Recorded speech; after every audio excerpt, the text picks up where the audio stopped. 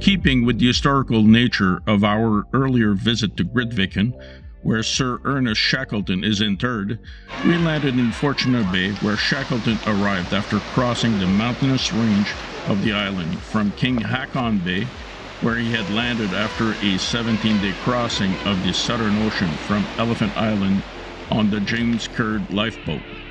From there, he would traverse to Stromness by land to reach safety and organize the rescue of all the members of his crew.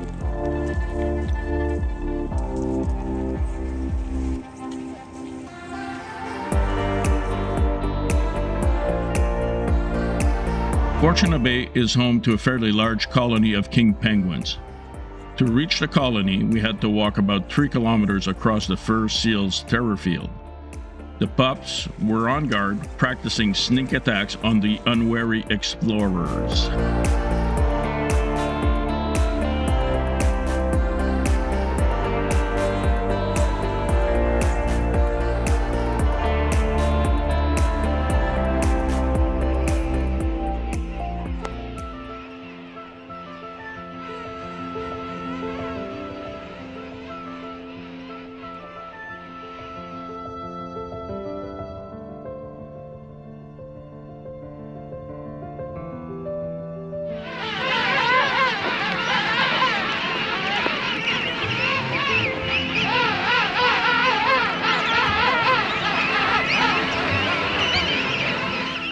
While the colony is not as large as the colony at St. Andrews Bay, we were able to get closer.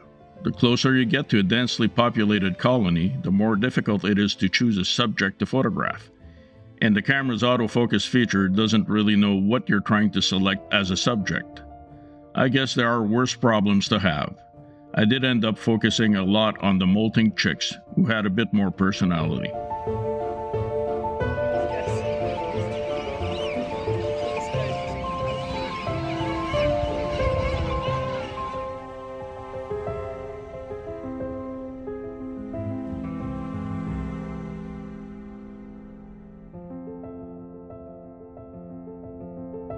As it was raining, the penguins' tuxedos were all muddied up, and it didn't appear to bother them. The king penguin's chicks are not the prettiest babies in the wildlife world, but their brown baby feathers don't look too dirty when covered in mud. The whole colony seemed to enjoy their afternoon playing in the mud.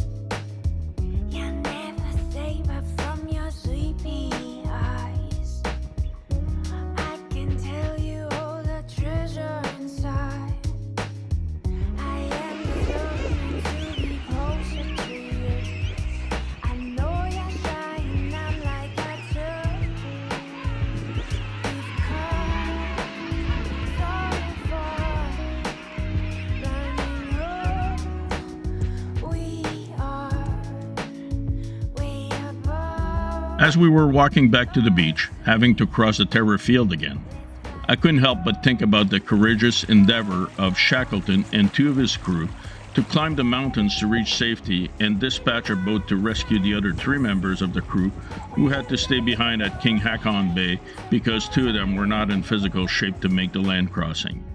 In the end, all 28 members of the expedition were rescued.